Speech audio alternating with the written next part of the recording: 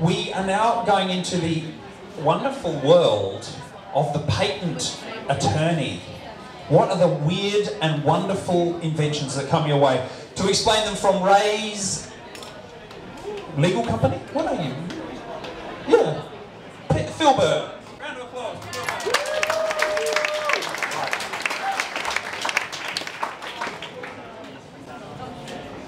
This tonight. It's probably taken a bit out of the last one's book and how not to do a presentation, but let's go. When I started this, I didn't realise the scope it was going to be, so it's going to be fast and furious. It's trying to keep up.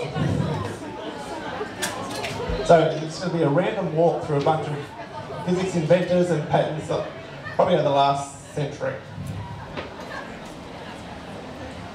So these are some faces you may or may not recognise. Einstein being one, Mr. Edison, a bunch of others you'll learn along the way. Okay. Mr. Edison, he was widely known as one of the most prolific inventors of the 20th century. He had over 1,000 US patents, 2,000 worldwide.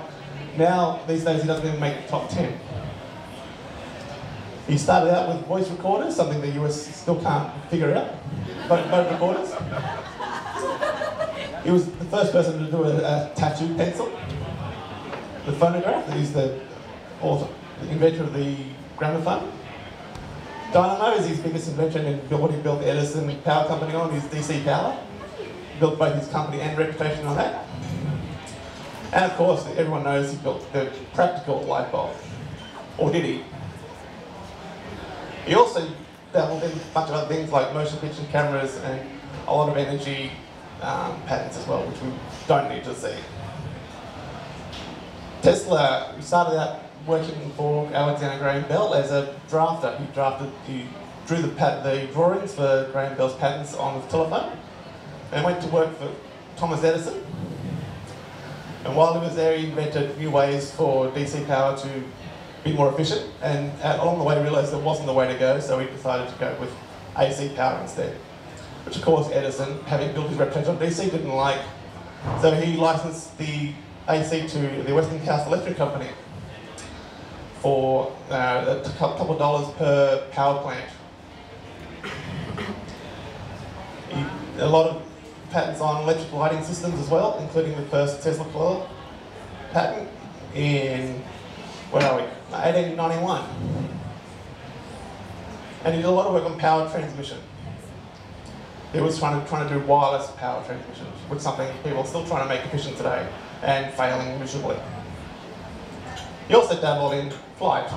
So he was the first one to develop a vertical takeoff machine. I don't know if he ever built it, but it looks pretty scary, so I'm glad he didn't if he did. Mr. Einstein, everyone knows Einstein, maybe more for his papers than his patents. That's because he didn't actually have many. He had maybe 3 inventions, but he was more of a collaborator. He designed a refrigeration system with Mr. Szilard here. He had a sound reproduction system, which was the first research into a hearing aid. And he developed an automatic light sensing camera. So he had a photoelectric cell in his camera and a wheel that would rotate around to automatically adjust the light hitting the photocell. He also designed clothing. So it's probably better that when he's stuck to collaborating rather than striking out on his own. Some of the inventions that changed the world, with communications, we all recognise these. Transportation, power, obviously, computing. Radio, everyone knows Guglielmo Marconi developed radio, did he? He had the patent in 1897, but that was a sparse wireless system, so it was very broadband. He couldn't actually transmit voice with that. It was only in Morse code, so it was just a signalling patent. Tesla came along, and he was doing his wireless power transmission, and had a bunch of patents on wireless power. Marconi finally came back and got a patent on a viable radio system after having been blocked for the last 5 years by Tesla's patents. And once he got that patent, it was all on for young and old. He found fame and fortune with being the radio provider for military. Problem was, he decided to sue the US government for infringement for wireless systems in World War II. So the courts then validated all the Marconi patents in favour of Tesla, and he was finally acknowledged as the father of radio after he died. But radio continues on, and the modern radios today would not be possible without crystal oscillators from guys like Edward Felch, you probably never even heard of. This is him with a ICBM guidance system. Incandescent light bulbs. We saw Thomas Edison invented those, didn't he? But what about Humphrey Day in 1800s? Warren De La Rue, 1820? Henry Woodland beat Edison by a good number of years with his patent. Joseph Swan finally become to Edison. And since then, you know, it's gone on again. William Coolidge has a tungsten filament, and since then again, there's been over 1,000 patents with the word light bulb in the title in the last 100 years. Airplanes, everyone knows Wilbur Orville Wright invented the airplane. What about this guy who flew a plane in 1901? And there's apparently the photo that proves it. A New Zealand farmer flew a monoplane for 300 yards before he crashed. The Wright brothers finally came in 1903. A bit behind the times, actually. But they got their patent, not for the airplane, but for a method of controlling an airplane. So they had lateral portions on the wings to generate different angles on the wing plane to control it. And they spent the next 20 years before Wilbur's death in patent infringement suits trying to stop people from using ailerons. It's a new version of inclined wing planes. Helicopter, Igor Sikorsky. Actually, that one's right. But he was standing on the shoulders of giants. Leonardo da Vinci obviously had the first drawing of everyone has seen. Edison actually had a patent using box kites of all things. But Sikorsky finally came in and actually worked out how to stop it rotating with the rear rotator and a method of controlling it with the cyclic rotation. And he actually flew it himself. Transistors, William Shockley, everyone knows that. But the first field effect transistor was actually a good 20 years before him by Lilienfeld. He came in from Nokia Bell Labs. He had a patent, but he couldn't make it work.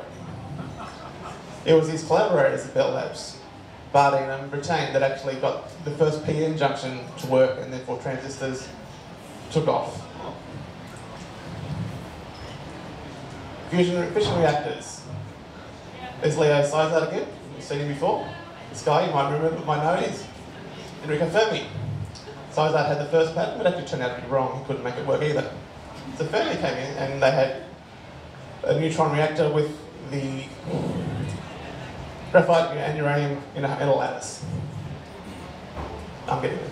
GPS, but no one knows this guy.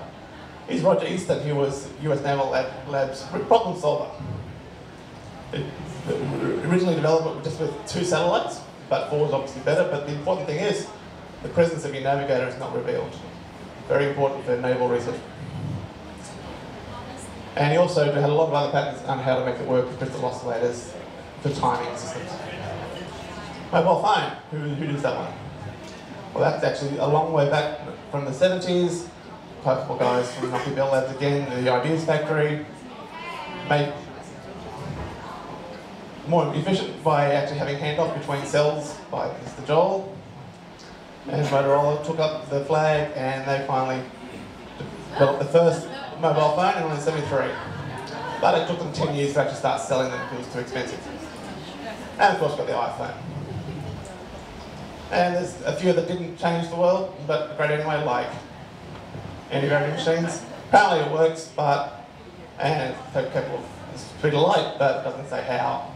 And problem taking it from Earth. But an actual anti-gravity device, this guy. That one's obviously done by wires, but how you do it on stage.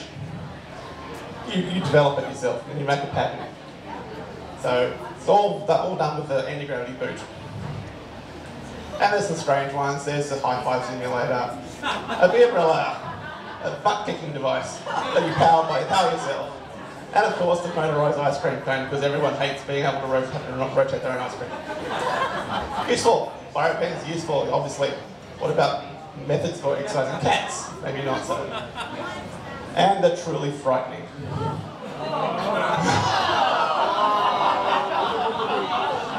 What surprised me most about this one is that a woman was involved in the research. And of course, that's always a great source of information, so if you ever had this argument, you know the now know the answer. Thank you.